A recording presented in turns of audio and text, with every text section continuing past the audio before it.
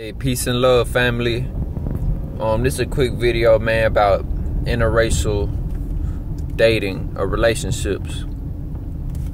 It's a controversial topic, I know, but I'm a very perceptive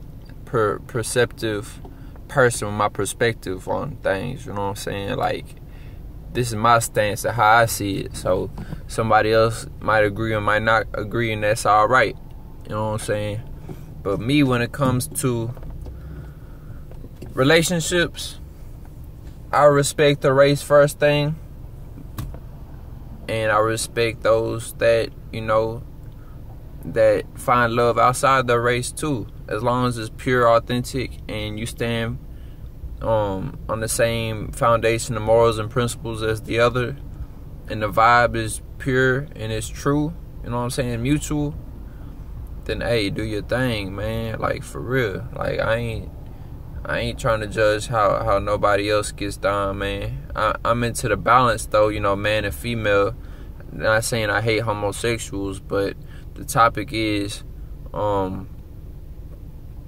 me personally, I'm a heterosexual, sapiosexual, demisexual, soulsexual, you know what I'm saying? And I could get with any ethnicity or race of female as long as the vibe is right. Straight like that, man. That's my stance.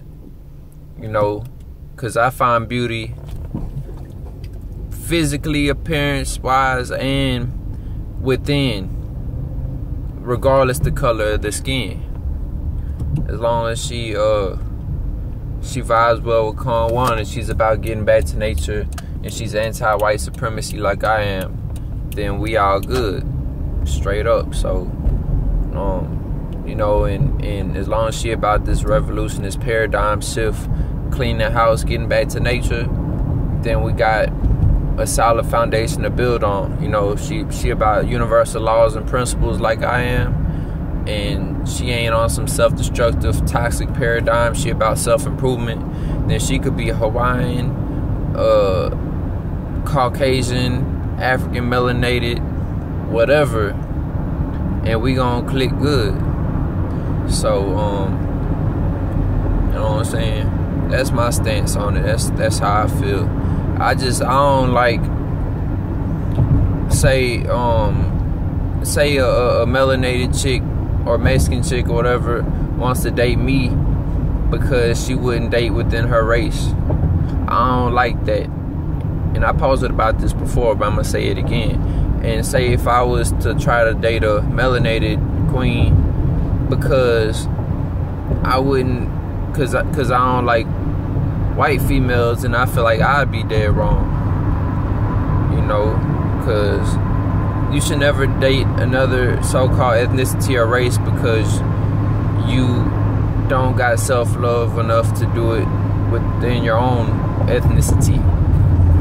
You feel me? But besides that though, man, I think it's all, you know, it's love is love. Not saying love is love as in just, you know, because that could easily get misconstrued and be twisted into an out-of-line way. But I'm saying love as in the same species, you know, masculine and feminine, coming together, you know, and balancing each other, uplifting each other in a positive, healthy, mutual way, merging ships two as one. Shit, man, it's a divine thing, man. Like, regardless, it's not apples and oranges, it's still apples and apples, because we one human race. We just different branches of ethnicities within the human race. You know, it's been branched out, and of course the melanated race or whatever is the original root of it, but we're all part of that same tree. So, you know, if we stay true to the divine path, it's all gonna go back to the original root anyways, you know what I'm saying?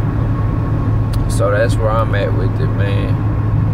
So yeah, I'm finna hit up this garden work. I'm kind of late, but it's still all great because I'm still gonna put it in a good 3 solid hours of work and enjoy my this beautiful Saturday here in Houston, Texas.